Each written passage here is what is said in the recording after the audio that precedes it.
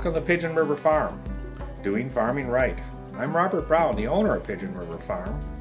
Thank you for viewing. Well, good evening. In tonight's episode, we're going to discuss alternative to conventional tiling. I have got a 15 acres of pasture. It's one of our nicer pastures, but it is located in a low river basin that has a tendency to flood pretty significantly in the spring or during very heavy rains. It dries off pretty late into the spring because of high river levels, and we've always talked about tiling it. To me, I've always been a little concerned with tiling ground. I know a lot of opinions on it, but there's two issues that I recognize that are really significant. One is you lose your nutrients. They can get into the tile and wash away. Number two, and probably more concerning to everybody, is the nutrients, getting into the tile, washing into the river, and ultimately destroying our rivers, lakes, and putting excessive burden on water treatment plants. So we want to be very environmentally sound here at Pigeon River Farm. So we're looking at other options. And one of the options we came up with is we've been using a deep tooth ripper, and I did a video in the past demonstrating that. And deep tooth ripper to penetrate the ground, to leave waterways down below.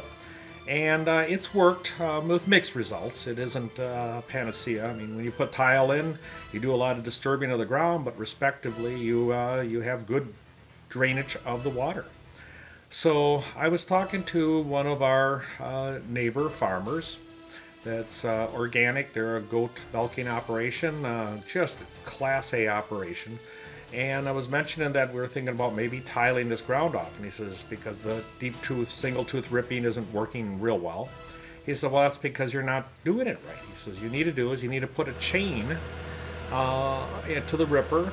So you're going to drag the chain underground and basically leave like a gopher hole. Think about how worms penetrate the ground, and it leaves a waterway for the water to go from the surface to the subsoil. Well, the same thing applies here, and he says once you open a field up and a little bit of maintenance, it's at a fraction of the cost of the tile, literally no environmental risk, and he's done a number of acreages that's had very good success with. So we have decided to apply that, and so I've been out pulling a deep tooth ripper. We modified one, put a real heavy logging chain on it, and I'm pulling it at about 2 feet 30 inches, about the same as I had done when I've in the past. But with that extra chain, it does pull a lot harder.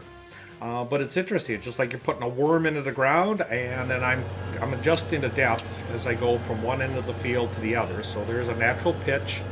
I've located it, so I know the approximate pitch, and then I'm using a little bit of finesse with the tractor itself, where I start out a little shallow and then I get deeper as I get closer to the riverside. We don't go right up to the river, of course, and the goal is now to get the water to drain away.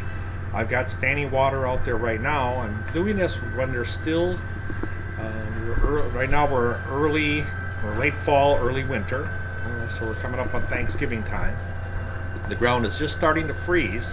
So I'm taking advantage of the ground being solid, so I can get out into some of these wet areas. If I tried to do that when the ground was thawed, I would actually destroy the soil. I could rot and actually maybe even get stuck. So it's a new method to us. It comes highly recommended, and I've seen the soil, the ground that he did it on, and it's all dry. It worked really well.